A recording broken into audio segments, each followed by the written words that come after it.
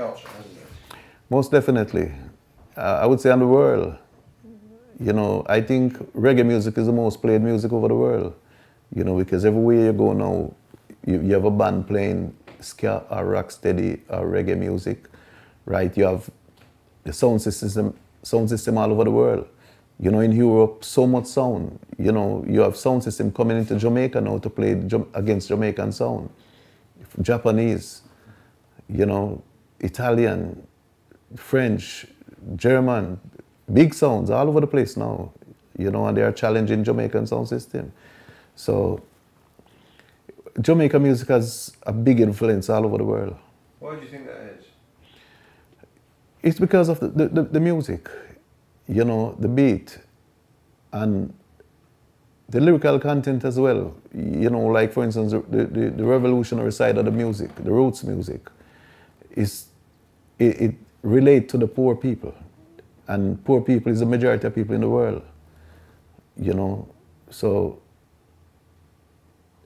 everyone that is feeling the pinch, they can relate to reggae music. You know, we're not talking about the slack part of the music or the, you know, the derogatory lyrics that comes along sometimes. We're talking about the good lyrics, you know, people like Bob Marley, you know, Burning Spear, you know, all those cultural music that they sing, you know. People can relate to that all over the world, you know, so reggae music have a big influence in people's life. And all those conscious guys of the mid-90s, like Luciano and yeah, Luciano, Tony Rebel, Garnet Silk and all those people that was bringing back the music, you know, and people in the past like Peter Tosh, Bonnie Whale and all those people, you know. Yeah, a lot of people that was doing good music, you know, but unfortunately, in everything you have the bad seeds. What do you think to it now, Jamaica? The music comes out of Jamaica now? Jamaican music was always good, you know, but like I say, in everything, you have the good and the bad, you know.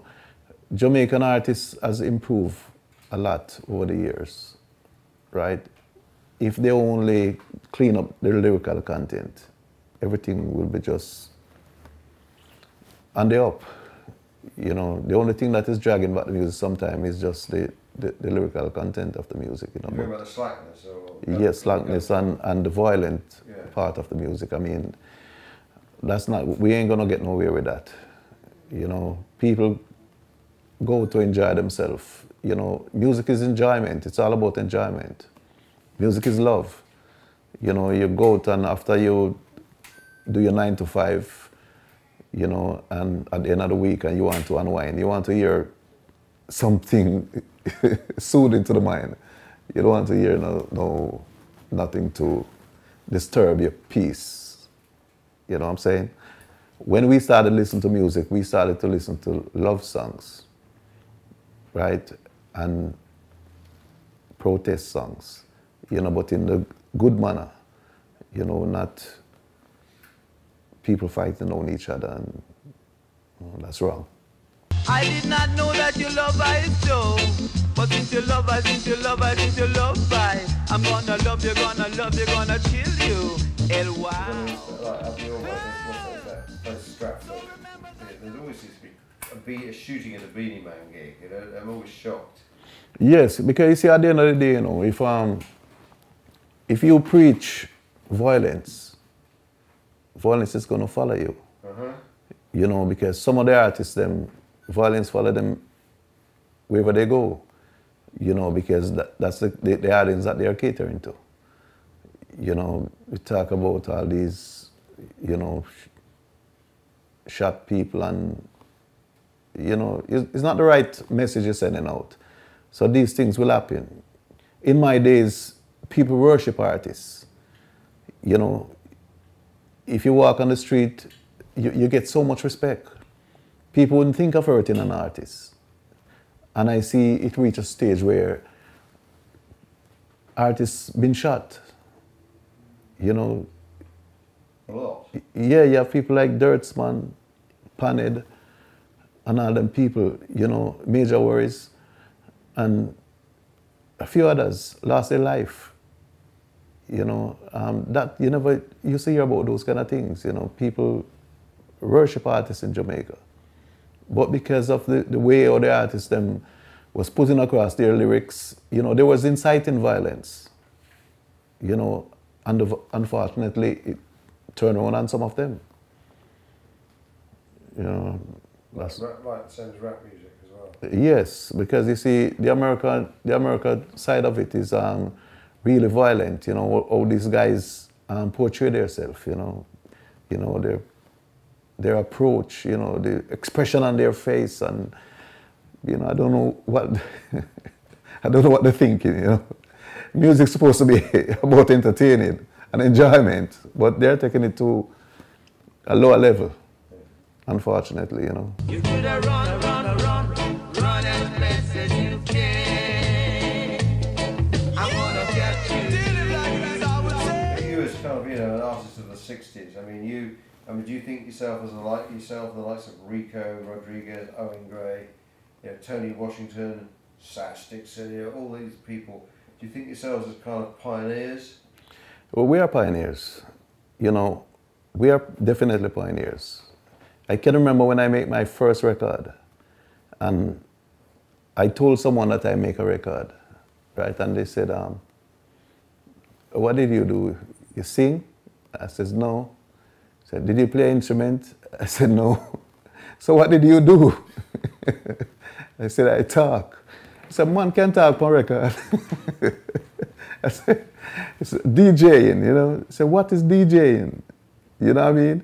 So there, it goes to show that people wasn't too aware of what DJing was all about, you know, around about them times. So we are the pioneers. We are the groundbreakers.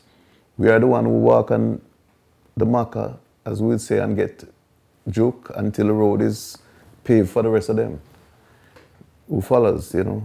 Right now, I'm working now more than ever because people want to see us.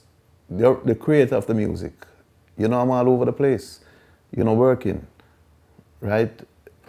I never used to work so much when I started out, you know, so there's a lot of interest there, you know.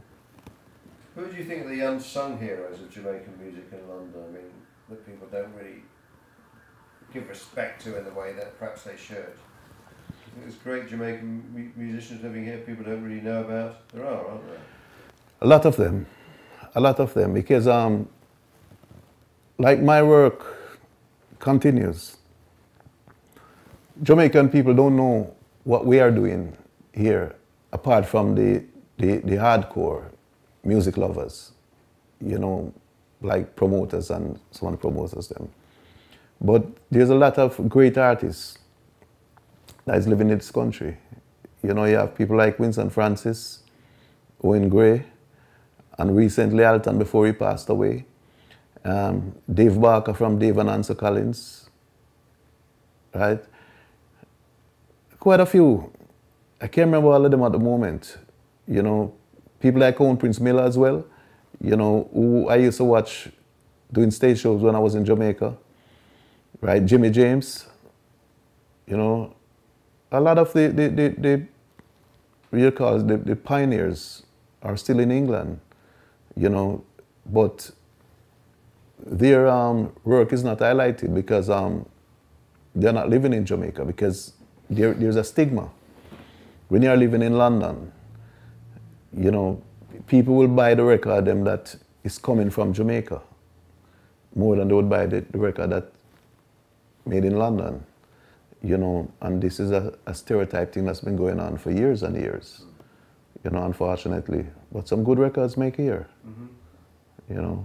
Yeah, there's always this view that kind of Jamaican artists, you know, records that they make here aren't as good as the Jamaican stuff. Also, even the stuff in New York, made in New York, it's not as good as the Jamaican stuff. Right. Not necessarily true. No, not necessarily true, but you see, it's like a prejudice, you know, in the record industry towards the foreign reggae and the Jamaican reggae. Snobbishness, actually. You know, but we have to give credit where credit is due.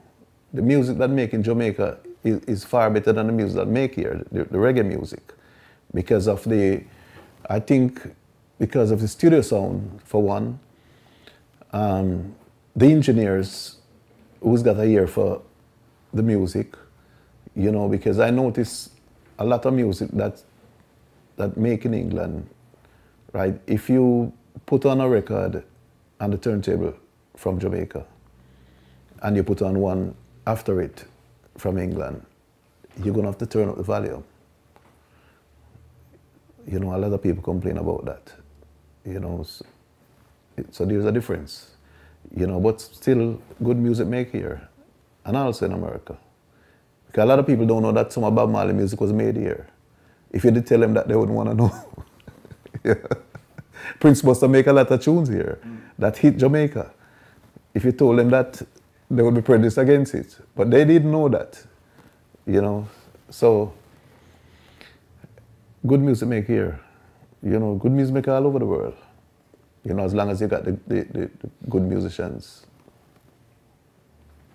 Did you play with Rico in Brixton a few months ago? I did a cameo thing with him. Sorry, yes, yeah, at the Utanani. Yeah, sorry. Yes, but before that we were in Holland. We did a big show in Holland, me and him and Winston Francis and Winston Reedy, and I also brought in Charlie Arganier.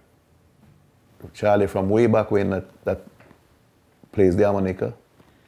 Yeah, I invited him over to join us. It was a lovely show, you know, a good experience, you know. I don't know if you heard about Charlie Arganier. No, I do, yeah. All of the harmonica that you hear and all them sketch tune, Prince Buster, Derek Morgan, Toots and the Maidens have got a song called 6 and 7 Book of Moses. If you hear the solo on that, 6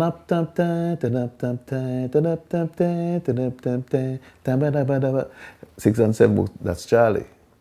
You know, every session when I was growing up, that was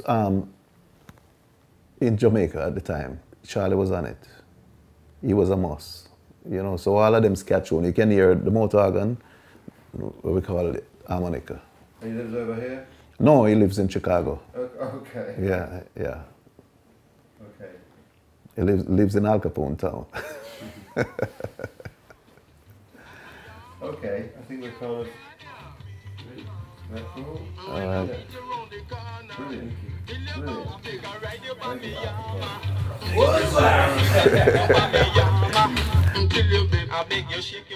So the spotlight now shines on the brother called Delroy Wilson, right? So version 1 or version 2, you know. And next week, Saturday night, Hall Road lead to the place called Chisholm Avenue. There and then